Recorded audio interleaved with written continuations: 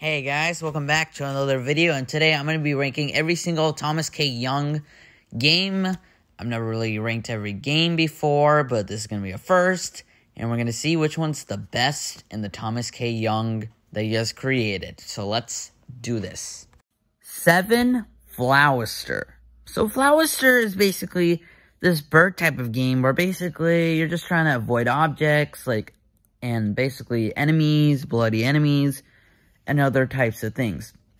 Now, this game might seem really cool, but at the same time, this game, well, how do I say it? It's ridiculously simple, and the thing is, though, it's in one screen. So this is the very first version. It's just that it's not that great. Having it in one screen for everything makes it not such a fun time. When I played it the first time, when I played it for quick play, God, the game isn't fun at all.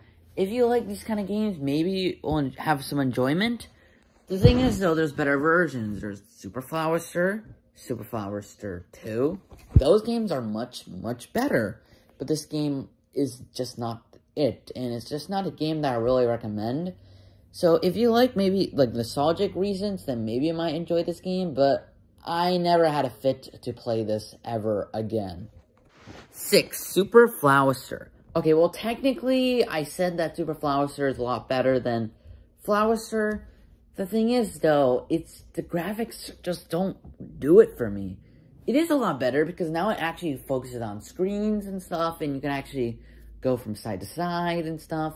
And while that's cool, the thing is, though, this game is, oh my god, it is brutal. The game is very difficult, and I can understand that, but, honestly, just in the graphics department, that's the worst part. But at the same time, the game is brutal, which I can understand for all the Fowlst games. But this game is just not great to play. I don't think it aged well. I don't know, the enemies don't look that great. The characters don't look that great. Everything doesn't look the greatest. And it's not a game that I recommend it to anyone. And I don't know, I just really didn't enjoy my time playing Super Fowlst. And there's a better Fowlst, which I'll mention soon. But yeah, it's just not a great game. I definitely don't recommend it to anyone who likes this version. I like the other one, which I'll talk about later. 5, Daily Dadish. So I've been playing this for a long time right now. My opinions for this game is, well, it's either it has great level design, has incredible, platforming sections, or it's a frustrating mess. I'm very mixed by this game because it's a fun time, but it's also one of the most frustrating times you ever play, which I can totally understand. Daily Dadish has difficult levels because we can't always have easy levels. That makes sense, so there's a lot of difficult levels. The thing is, though, this game just really, I don't know, after when you play it for a while, maybe you might have enjoyment of the game, but at the same time, this game, you just have level after level. There's so many levels, obviously, eventually it will end, in February and stuff. But it's just, I don't know, it's a great game. It's just that some levels are a bit frustrating, some are great. I don't know, I'm really mixed with this game. But if you like Daily Dadish, maybe you might have enjoyment. But I don't know, I'm really mixed by this game. But I still play it because some levels are actually interesting and creative. But yeah, I'm very mixed by Daily Dadish. And that's what I feel like from that game. What I feel from this game, honestly. 4, Dadish, the very first game in the entire series of Dadish. Dadish is an incredible game, although I couldn't complete the final world in the game. I think it's because I was frustrated by a section. But other than that, Dadish is just in an incredible time. I absolutely adore this game. It was an incredible game, and I actually learned from this game from one of my friends, Nihar, and he basically just told me about the game, and I really was so excited to play it. And while I never completed it during the first time, I eventually tried to complete it in the next year. And while I didn't complete it, I still had a fun time, and it was an incredible experience. It was so magical. It was just an incredible indie platformer for me, and I just loved Dadish. It was an incredible game. Well, technically, when you play it now, it hasn't really aged that well. And also, the iOS version doesn't include the ice cream world, which is really upsetting. But Oh well. And also it just messed up the ice cream version. They forgot the ice cream itself. Dang it. But I mean, both versions are pretty good, so I can understand that. But overall, it's an incredible time, and I absolutely love this game. It's just an incredible experience.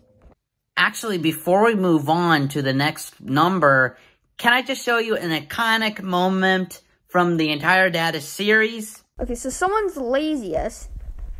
Here. Hey! What? Get out! Excuse me.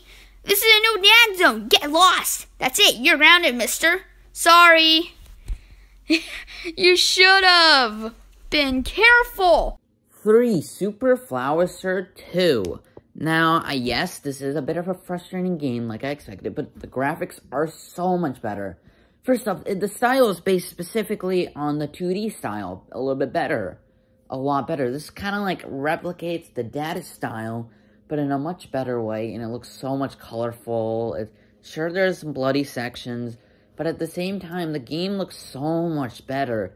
The gameplay is so much better, and this is the version you definitely want to play if you're interested in just kind of crazy gameplay. And if you're like really frustrated with stuff, I can understand that. It's a very difficult game, but I absolutely love its epic difficulty, its incredible gameplay levels. Even the bosses are pretty good. The bosses are one of the best parts in the entire game. And while they're very frustrating to manage, it's an incredible game. And it's a lot better than the bosses in Super Fowlst, or just Fowlst. Super Fowlst 2 is a better experience. And overall, just the better Fowlst experience to play. And I know it's a hard game, but I definitely think some people will enjoy this game as much as I do. 2 is fittingly Dadish 2. So Dadish 2 is, well, one of the most greatest games that I've ever played. Although there is some frustrating sections, this game is incredible from the start to finish. It has an incredible story. Obviously, in every single Dadish game, it's the kids getting, left behind and stuff and going into dangerous sections.